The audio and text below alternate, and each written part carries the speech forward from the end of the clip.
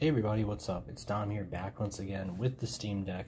We're looking at some of the tips I can give you guys to expand that battery life here. Just on the idling screen here, I've got about 99%, sitting about 5 hours and 36 minutes. It's jumping around all over the place between, it was like, now see it's going up to 6 hours, 8 minutes. It's just on the idle there, but let's say for instance, let's go into a game. Grand Theft Auto 5 here.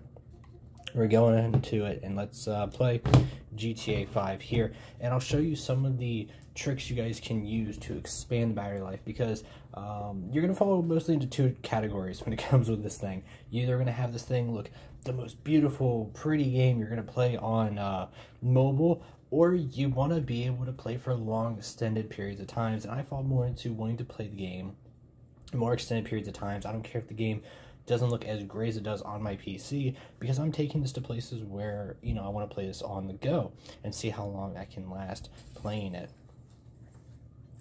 Okay, so I've fiddled with it a little bit right now, and I've knocked up a lot of the settings here. Also, I recommend using a per game profile when it comes to the Steam Deck. It'll really be handy because each game will be a little bit different in how you want to tweak it. Frame rate unlimited, refresh rate 60. I do have max brightness here. Now the settings in the game I haven't really messed with at all, but you could even go crazier here. You know, for instance, I have the refresh rate to 60 hertz. I have a lot of the settings off. You know, VSync at half. You could up the game to make it look much more beautiful. I have a couple very high settings here, but I essentially just ran the benchmark test, did it at the default here that it's going to give you when you first load off here. But you'll sit around on GTA 5 at about 4 hours, maybe 3 hours, 30 minutes. Jumping around there is honestly not too bad when it comes to the battery life with the settings here. But like I said, let's squeeze some more life out of it. First off, we can knock that refresh rate all the way down to 40 here. Then we can knock the frame rate limit here to 40. Now you see on the top left, it is going to change it to 40 FPS there, which, like I said, is more of a preference base for each person. For me, I don't think it's that big of a deal. And let's knock down the brightness here. The brightness is a big one, what I've been noticing on the Steam Deck. So right around here, it's still playable.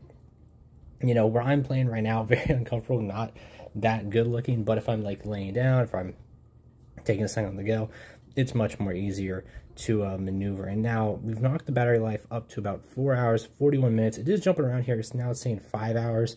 But essentially, if you can get an extra 2 hours just by knocking down the frame rate limit, the refresh rate, dimming the brightness, that makes a big difference there. Now you notice I'm actually still on Wi-Fi. If I knock off the Wi-Fi here, it'll actually make it a little bit better also too. Give it a second, it's gonna detect it. So I haven't seen a big difference between having Wi-Fi on or off, or using airplane mode on or off, honestly. Like if I turn it on here, you know, it's not gonna jump drastically to 6 hours. You know, it's still jumping around there saying maybe we'll get 5.5 hours, maybe we'll get 5 hours. You know, very much jumping around there. Now you can mess around, like I said, more with TDP limiting on there, even some scale filtering. I think it's usually set to linear on all these. I don't think I've messed with the linear or the scaling filter on any of the games. I think they're all set to linear, but there's some things you can check to see if these are changed here. Some games you won't need as much of that battery juice for the thermal power. The TDP limit you could set really low for some games, but I would take it on a game-by-game basis to really see what would be the sweet spot there. But this is just a quick overview of like the settings I'd recommend, like the three main ones to really kind of tweak, being your frame rate limit, your refresh rate, and your brightness, definitely. And as a bonus, you could put on airplane mode. It doesn't hurt there, you know, because most of the time, like I said, you will be taking this game on the go. But let's actually just walk around in GTA. You can see here I am, still going around, acting like a menace. And it's still really smooth, even at 40 FPS here, in my opinion. But if you wanted to knock it up to 60 FPS, that's the best part of the Steam Deck. It's all about what you guys want to do and your preference there. If you think you want to have this on 60 FPS, if you want to have it on 120 FPS, whatever you want to have it on, you can do it and define it there on that one. But I find this more than playable here at 40 FPS.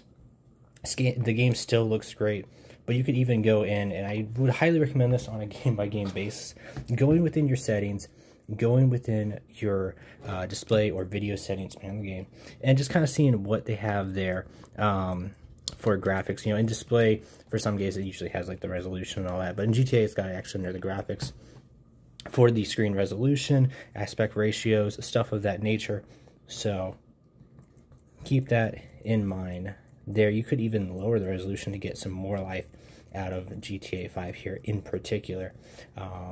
Game itself, still running very cool, I'll say that. On the Steam Deck, I think I've only had one game where I was like, this is noticeably hotter than the rest. I think it was like WWE 2K, but there we are, still sitting about 5, almost 6 hours right there, is saying now on the Steam Deck. Tell me your guys' thoughts down below on what you guys think on the Steam Deck's battery life. I think for this type of device and its competitors, the battery is the biggest plus for this device here. You will, in all the customization and the settings with it, make it a heck of a plus, you know, taking this thing on the go. But like I said, what do you guys think down below? Sound off, and we'll see y'all next time. Peace out.